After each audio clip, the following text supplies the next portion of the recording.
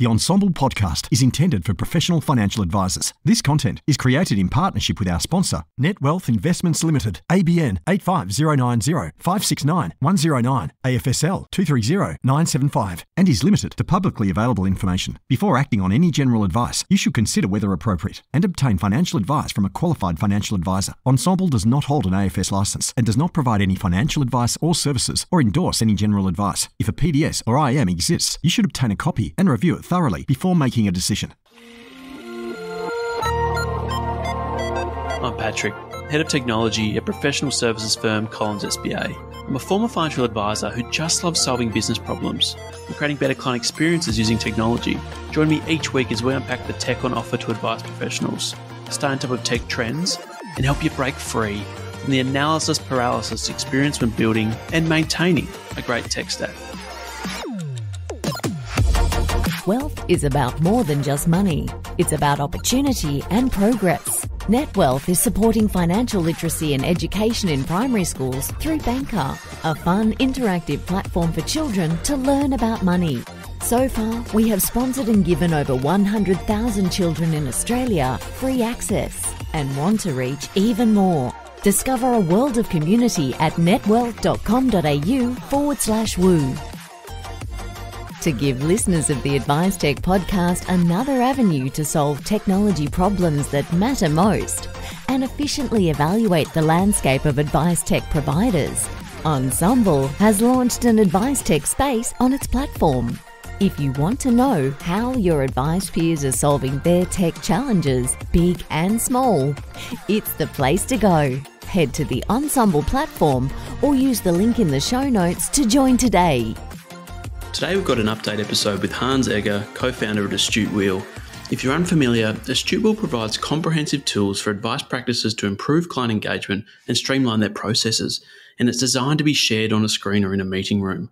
It's got tools for all stages of the advice process, from the financial health check to interactive modelling to insurance needs analysis, and it's especially powerful for review or progress meetings, as clients can use the client portal to update their situation prior and enable an advice practice to become proactive rather than reactive during these meetings or interactions. I started by asking Hans what the oldest piece of tech he still owns is and whether he still uses it. So my wife was recently cleaning out a few boxes out of our garage and came across two old iPods that used to belong to our children when they were young, so around 20 years ago. And my daughter got quite excited as she'd read somewhere that a game called Flappy Birds had been discontinued and was now worth quite a lot of money. So we charged them up, but unfortunately there were no Flappy Bird games there, so we missed out. But we had a good laugh about the music the kids were listening to back then. No, we don't use iPods anymore. No, that's awesome. Sort of trip down memory lane. I remember, that app, it became so addictive. And then, the actual devices themselves with that app installed were selling, which is just crazy. So, that's fantastic. And maybe sort of moving into the current decade, is there maybe one or two ways, Hans, that you're using AI either personally or in your business life? Yeah, I had a bit of a muck around with it a while ago, and I got it to produce a PowerPoint display from the AstuteWheel website to, just see what it came up with. And it was actually quite good. But apart from that, I'm currently grinding my way through a doctorate of professional studies. And so I'm using AI to assist in some of the research there. Yeah, perfect. No, that you sort of skimmed over that website example. That's really cool. So you just put in your URL and it just created some slides from it, or how did that sort of look? Yeah, so it did a pretty good job, actually, just as a sort of a rough guide. But it just it looked through all the information on the website and said, okay, well, here's a PowerPoint on what AstuteWheel's about. Very cool. That is very, very cool. Speaking of very cool, Hans, AstuteWheel, I know it's an update episode, but for those unfamiliar, can you tell us a little bit about the business and your journey? Yeah, we originally launched AstuteWheel software in 2012 to improve the way advisors engage with their clients before and during their meetings. The software focuses on three main areas designed to help advisors show the value they bring to a client's financial welfare. First, we developed online questionnaires for prospects to complete prior to their first meetings. And these questionnaires are designed to be intuitive and easy to complete. So the mini fact find takes about 10 minutes and provides enough information for the advisor to understand the client's financial position without being too onerous for the client to complete. The financial health check educates the client regarding how a financial planner can help them and also asks the client to self-determine where they may need help across the 6 areas of advice. The goals questionnaire guides the client through a process to identify any financial and non-financial goals they may have. And importantly, this is done prior to the meeting where the client and the partner can discuss and agree to their goals and present them in their client voice, which is so important for compliance. Then the reverse fact find process provides a really simple way for existing clients to provide their updated information prior to a review meeting. Second, we created visual and interactive tools to make client meetings more interesting and engaging for the advisor to deliver and the client to experience. Our wheel visual breaks down financial planning into 6 areas of advice, making it easy for a client to understand what a financial planning process involves.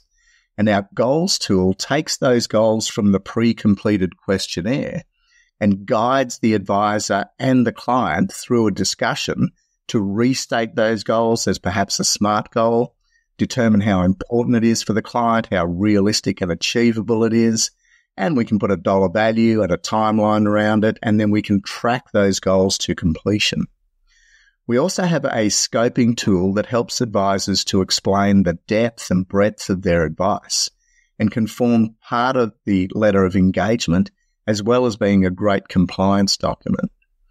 And thirdly, we created 20 strategy modelling calculators that are really easy to use in front of a client to explain the impact of various concepts or strategies on the client's circumstances and also the effect of bringing numerous strategies together in the one lifetime cash flow model. We've always taken the view that if an advisor can provide their clients with a fantastic experience in their meeting, those clients will be far more engaged and loyal to the advisor. And the way to do this is by using the right tools. Amazing. No, thank you for that very comprehensive overview. I love the focus on client experience there, Hans. Like just a couple of examples being that mini fact find. So making sure it's not too onerous on the client, as you said, and not sending out a massive PDF or, God forbid, a Word document to get that information. The financial health checks, so being able to actually have clients self-determine their pain points is really powerful too. And I guess, as you mentioned, been around since 2012. So 12 years old, and technology has changed substantially during that time, and obviously no more Flappy Bird. But how have you changed that software over the last 12 years? Yeah, it's been an interesting journey. We've had to keep up with technology changes over the years. And our biggest technology leap started around 2 years ago when we kicked off a project to completely rebuild our software on a new modern platform that allows us to build things better and more quickly. Although it's been a massive undertaking, we knew that if we could replicate and improve on our existing software, then we could also expand into providing other functionality that our users were asking for, and we've certainly achieved that. We now have a development schedule to progressively improve and enhance the AstuteWheel software and continuously develop more functionality. In the short term, we're expecting to integrate with other software providers, and we're also expecting to start providing CRM capabilities and expanding in that direction. But given this podcast is in August 2024, the best way for your listeners to determine where we're up to in the future is just to visit our website and register for a webinar. Perfect. And congratulations on that transition. I know that would have been a massive project, and it must feel good to have that behind you and the sort of changes and enhancements that come with that. I guess I mentioned sort of 12 years in the game before and the changes that have happened with technology. Obviously, the financial planning industry itself has changed enormously as well in that 12 years. But how have you stayed relevant in that time? Maybe starting with cybersecurity. Yeah, cybersecurity is a huge issue in our industry as we keep so much sensitive information about our clients. One of the biggest problems is that client questionnaires, investment documents, and advice documents are still being sent as attachments in emails, which simply isn't secure. So AstuteWheel has built a client portal to address this issue, where the client logs into their secure portal using two-factor authentication to complete various online questionnaires that their advisor has tasked them to complete for either a new client or a review client. The client can then use the portal to upload their sensitive documents for the advisor to access, but can also access any advice documents that the advisor has prepared. They can then electronically sign these advice documents and save them in the portal. There's also a secure chat facility built into the system. All the data is stored in Australian-based Amazon web servers and only accessible with two-factor authentication by the advisor, their staff, and their clients. But we've also taken things a step further, making the client portal a valuable part of the advisor's service offering, allowing the client to view all their financial information in the one place. They can track their goals, view their assets and liabilities, use the vault to upload and store copies of all their important documents in the one place, and then choose to share those with their advisor if required. We've also designed it to be a fun and personal place. The family information is presented as a family tree visual, and the clients can load photos of each family member onto the visual. In fact, we use colour and visuals throughout the portal to make it more user-friendly, and we provide, a high-level view of most of the information, but also the ability to drill down into the detail if the client wants to. I love it. Once again, very comprehensive, so thank you. And it feels like that's, a seamless front stage and backstage for both clients and advisors. And I really love how clients are able to just simply, if they want to upload their own content, not even share it with their advisor and just use it as their personal vault. I think that's really cool. And that secure chat functionality, I think that's just a great step away from communicating via email. So it's very cool. It feels like we're getting closer to client portals becoming the only way forward or essential for communication between practices and their clients. What about the trend towards virtual meetings, which is probably more commonplace now 4 years or so after COVID? Yeah, it's interesting. I've spoken to some advisors that have chosen to only conduct virtual meetings with their clients, and almost every advisor now has to do some virtual meetings with clients. The challenge with virtual meetings is that if you're used to conducting meetings with paper-based documents and explaining strategies using a whiteboard, these don't translate well into a screen share meeting. The AstuteWheel software was always designed to use on a screen in a meeting room, and so the transition to virtual meetings has been really easy for our users. The client summary screen toggles easily between an overview of the client's position and then allows you to drill down into the detailed information and into the various tools. The goals and scoping tool are visual and interactive, and our 20 modelling calculators make it really easy to explain the impact of an individual strategy or show the impact of numerous strategies across a lifetime cash flow model. We also have a fantastic comparison screen where you can show a client their current expected cash flow outcome. For example, if you keep going the way you are, you're going to run out of money at age 78 when you retire, compared to implementing a set of conservative strategies, taking them maybe to age 88, and then comparing that with a set of more aggressive strategies, taking them to perhaps 98 before they run out of money. The advisor can then discuss with the client what they want to do, and they may be happy to work an extra year and salary sacrifice $10,000 a year until they retire, but they only want to downsize their home by $200,000, not $300,000. So the advisor can then model that in front of the client, and if they're happy to run out of money at age 90, then that's what the SOA will reflect. The process itself is far more engaging for the client, whether it's a face-to-face meeting or a virtual meeting, when they can see the impact of changes immediately. And it saves the advisor time by not having multiple meetings to get to the same result.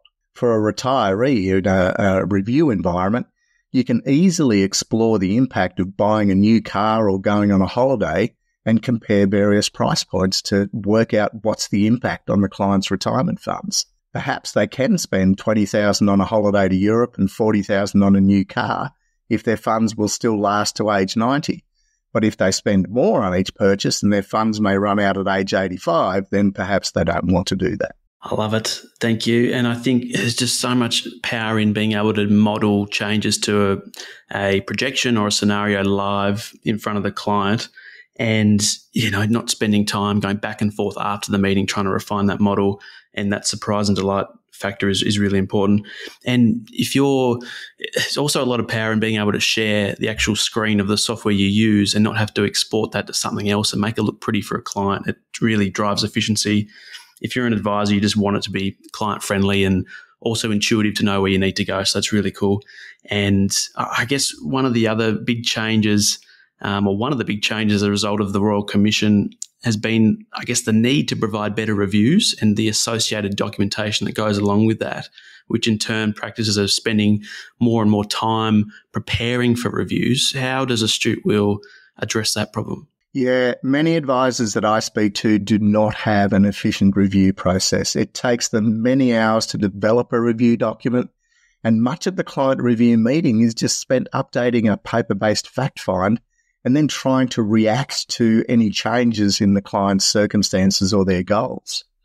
As a result, most advisors can only provide ongoing advice to around 100 clients. So all their time is being spent on conducting reviews, and they don't have the time to onboard new clients. And this problem gets compounded if an advisor is not charging enough for their reviews because they don't feel they're adding enough value to increase their fees. So this is a challenge that the AstuteWheel software provides a solution for. Initially, the client is tasked to update their fact find information through the client portal. They also update their goals and they complete a questionnaire on what things may have changed in their life. The advisor can then review all the information prior to the meeting and can quickly determine if there's any material changes that would require an SOA or an ROA with changes, or if it's simply an ROA with no changes that's required. The advisor can then push the updated information through to the client database and produce a 12 to 15 page review document, which is just auto-generated and provides the client with information about their goals, their financial position, their cash flow, their financial health, their risk profiles, their life insurance, and an updated lifetime cash flow model that includes all the updated information. Now, because the advisor has all the updated client information before the meeting, they're not wasting their time in the meeting updating their fact find or the client's fact find, and they've already worked out how they can respond to a material change. So if the client has an extra $1,000 a month in savings due to a pay rise, how best to use this money, you've already worked it out. You've already determined what's going to be best for this client and what their options are. The review document and the AstuteWheel software tools can then be used to provide a valuable review meeting for the client, introducing new areas of advice if required, identifying strategies to improve a client's position, and confirm if the client's on track to achieve their retirement funding strategy using the cash flow modelling calculator. The review document itself can be set up as a customized template for your practice with your own text and what you decide you want to include or exclude from the generic template. You can then use it for the review meeting discussion or to generate a no-change ROA if that's what's required.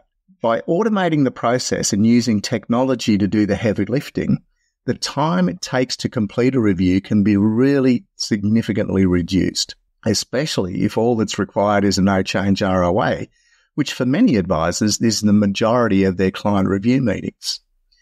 What advisors find is that they're taking less time and providing a more valuable review to their clients, which provides spare capacity to either increase the service offering to an existing client and increase their fees, or take on more new clients. Either way, they can increase the revenue to the business. I love it. I think that, being able to be or use the tech to be proactive rather than reactive is an absolute game changer, and to not spend the first half of a meeting updating a fact find or learning about things that have changed throughout that review cycle, and then being, having to react after the meeting, it just becomes so much more efficient and it's so powerful. And as you mentioned before, it means you can go straight into that modeling and start to model out scenarios. You can go into the meeting with that model and then make those changes live. It's just really, really powerful. So that is awesome. I guess another challenge, and obviously we've got more time in the review meeting now, but another challenge for financial planners now is that there's far fewer advisors that are providing life insurance or personal insurance advice to their clients. As we all know, it's now taking a lot more work, and that sort of corresponding reward has been reduced. What can you sort of say there, Hans? Yeah, this is a real concern for our industry. And I think both government and our industry is starting to realise, because more and more Australians are becoming underinsured. But also it leaves advisors open to problems. If they scope out the insurance from their advice and a client subsequently has a claimable event, then that's going to be a problem for the advisor. The AstuteWheel solution is that we've created an insurance needs analysis tool that guides both the advisor and the client through a comprehensive process to determine what levels of insurance that the client needs based on a series of questions. The tool creates a cash flow analysis of the client's requirements across the 4 types of life insurance: death, TPD, income protection, and trauma, and determines a dollar amount for each. This then creates the basis for the life insurance advice, and it can be defended in court if you had to. Now, if the client then decides to reduce the levels of cover or exclude certain types of cover, they're doing this from an informed position as they understand what they'll be giving up. Perhaps the children won't be going to private schools and mum will have to work full-time if you reduce the death cover for dad, but they will know that that's the impact. One of the exciting benefits of the tool is that as the client details are updated each year, these changes will flow through from the client database into the tool, and a comprehensive review of the client's insurance needs can be completed in a few minutes rather than having to go through the process again from the start. In this way, the advisor can accept their obligation to provide clients with insurance reviews if requested, knowing that it won't commit them to hours of work each time a client says, "Hell yeah, I'd like an insurance review this year." Alternatively, an advisor can make this part of their service offering to complete a full review of their client's insurance needs every 3 years or so, knowing it won't be a big time commitment, but being seen as quite valuable for the client. I love that. And yeah, Hans, you've just given me an idea for a T-shirt with the "Hell yeah, I'd like an insurance review this year, please." So that's fantastic. And I love it's so important, as you mentioned, that insurance is scoped correctly. And I guess one example of that is giving clients the opportunity to actually scope it in through, as you mentioned, the financial health check. Like if they're self-determining that that's a need, it's pretty clear, but obviously there's a need to make those reasonable inquiries to make sure it's not overlooked and left unaddressed, even if the client doesn't think it needs to be addressed. So I guess finally the entire industry or profession is looking forward to that outcome of QAR, or the quality of advice review changes, hopefully coming in 2025. How's AstuteWheel positioned for those potential changes? Yeah, it's a really interesting question. And I get this feedback from quite a lot of advisors that the AstuteWheel software is going to be very well positioned for providing specifically scoped advice, because we really, we split up the advice into those 6 areas. And also, if the requirements for producing an SOA or an ROA are reduced and sort of redesigned, then we're in a great position to take advantage of that. We're also really well positioned for video SOAs due to the visual and interactive nature of our tools. And in fact, we already have some practices that are providing video SOAs to their clients using our tools. I love that. That's great insight. And I guess, is there anything else you wanted to share with us, Hans? Is there anything we've missed? No, not really. Apart from, I just probably would reiterate that we've now got to a point where, because of the new platform that we're on, the new technology, we're really rapidly developing the software, And depending on when a listener is listening to this, it might be a month, 3 months, 6 months from now. Just come to our website. We run demos, live demos every week. You can register for a demo.